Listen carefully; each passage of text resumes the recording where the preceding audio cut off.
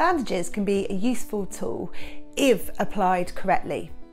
They can stem bleeding, minimise infection, protect the wound and provide support. Most of the bandages that we talk about in this section are for short-term use only. If you intend to leave a bandage on for a longer period of time, always check with your vet, as an incorrect placed bandage may cause swelling, pain and irritation.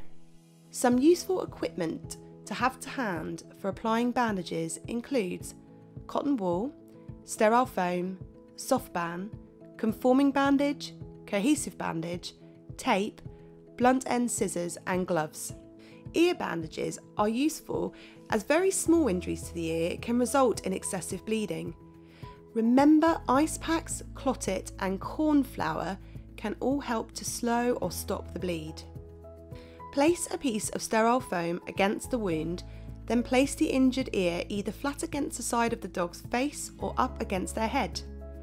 Flat against their face will help to stop the blood trickling into the ear canal. However, position it whichever way you feel would be of most comfort. Take a conforming bandage and start at the centre of your dog's head, with the bandage roll on top of the bandage, not underneath. Hold the end of the bandage with your other hand and take the roll over the injured ear and under the dog's throat area. Bring it up, round and in front of the good ear. Repeat this process 3 or 4 times. Once again, bring the bandage down and over the injured ear, under the throat, and this time behind the good ear in a figure of 8 motion, creating a cross effect on top of the dog's head. Repeat this process several times. To secure the bandage, you can just tuck it in. Remember, this is a temporary dressing. Never use safety pins to secure it. Using a cohesive bandage or sticky bandage will secure it further. However, unless you are experienced with its use, avoid, as there is a chance you will apply it too tight, causing constriction to the airway. Always make sure you can get 2 fingers down into the dressing to ensure it's not too tight. Remove the dressing immediately if it affects breathing or causes the dog to become distressed. True or false? If blood leaks through the dressing, you should apply another bandage on top. True. Blood leaking through our dressing is given the term strike through. When we see this, take another dressing and apply that on top of the original dressing. Continue to apply dressing after dressing until you stop seeing strike through, but always make sure you haven't applied it too tight. You can use an ice pack in between dressings, and this will help to constrict the blood vessels and lower the amount of blood loss. An abdominal bandage could be useful for several reasons. Wounds that you wish to cover or stem bleeding, surgical wounds created during procedures such as a bitch spay where the dog may have licked and pulled at the stitches, and to slow internal bleeding. The bandage is a temporary aid whilst you seek more help. Start midway along the dog's back and work towards their hips. Adopt the approach of overlapping each layer by 1/2 to 2/3, as you should with all dressings. Apply the conforming bandage underneath with a cohesive layer over the top if you are experienced and confident with using it. Make sure the cohesive dressing doesn't overlap the conforming bandage at the end. Apply tape either side to hold it in place. This is likely to be a short-term bandage, but for longer periods, make sure male dogs can urinate. If you suspect an internal bleed, then you could apply increased pressure when placing the bandage, but always make sure the dog can breathe comfortably. A pressure bandage applied to the abdomen can slow an internal bleed down. Adopt the same rule of making sure you can pass 2 fingers between the dressing and the dog's skin. Chest bandages aren't commonly used. I would certainly want to use one to cover a puncture wound of unknown origin before travelling to the vets. And again, like any bandages, check it's appropriate to use. You use the same principles for this bandage as you use for an abdominal dressing, only this time you start in the middle of the back and move forward towards the head. To avoid the dressing slipping, you can pass it through the front legs and back up over the chest area. A paw bandage is one of the more commonly used dressings. It can be extended to cover wounds higher up the leg. You can use it to stem a bleed, support a ripped dew claw, or to cover a wound such as a cut pad under the guidance of your vet.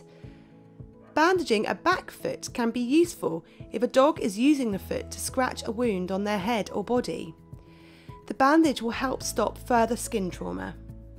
Never dress a paw or leg without covering the toes. Leaving the toes out can cause them to swell, leading to pain. The dressing being applied in this video is an example of one that may be used to protect a cut pad and keep it clean. The small piece of cut sterile foam is placed over the wound using tape to loosely secure it. The dressing is applied to a clean wound. A small amount of cotton wool is placed in between the toes to prevent them from rubbing.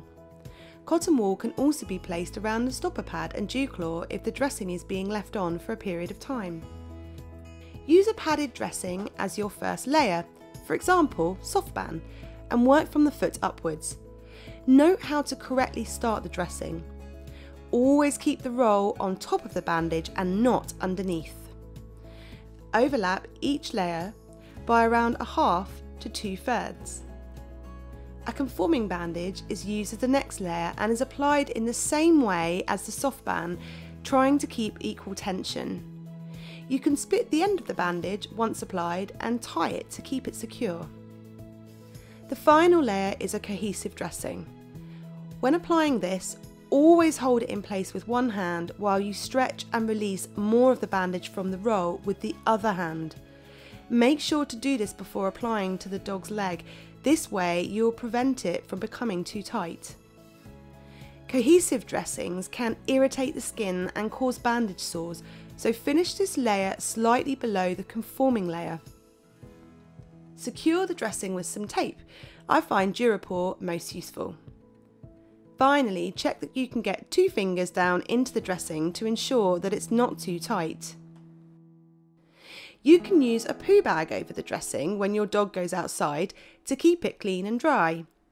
Any additional layer such as this can cause excessive sweat buildup inside the dressing, so remove it when no longer needed. Surgical Spirit is useful to spray onto the tape before removal. It makes it less sticky and easier to pull away from the fur, minimising discomfort.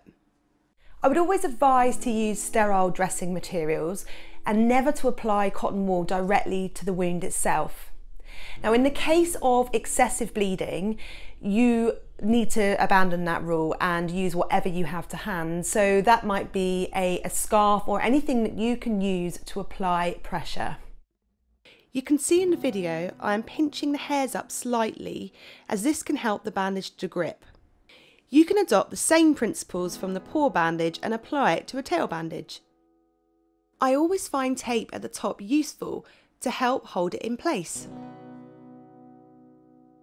So here are your do's and don'ts when bandaging. Do clean a wound prior to application. Use sterile materials. Check that it's not too tight. Change dressings intended for longer use regularly, every 24 to 48 hours. Apply at the very minimum a conforming bandage as an underlayer before using a cohesive dressing over the top. And always have the roll on top of the bandage, not underneath. And here are the don'ts. Don't leave the foot out of the paw or leg dressing, as it can cause swelling in the foot and toes, leading to pain and a fat foot. Don't leave covers such as a poo bag over the dressing for long periods. Don't use bandages long term if you've not checked with your vet first. Don't apply cotton wool directly to a wound. And don't use cohesive dressings without having previous experience of using them. Bandaging can be a very useful tool if applied correctly. I would get yourself a conforming bandage and practice some of these bandages that we've spoken about in this section. Even go as far as to asking your vet or veterinary nurse at your next visit when your dog requires a bandage to walk you through the steps. And don't forget to now take the quiz and to download the guide to bandages.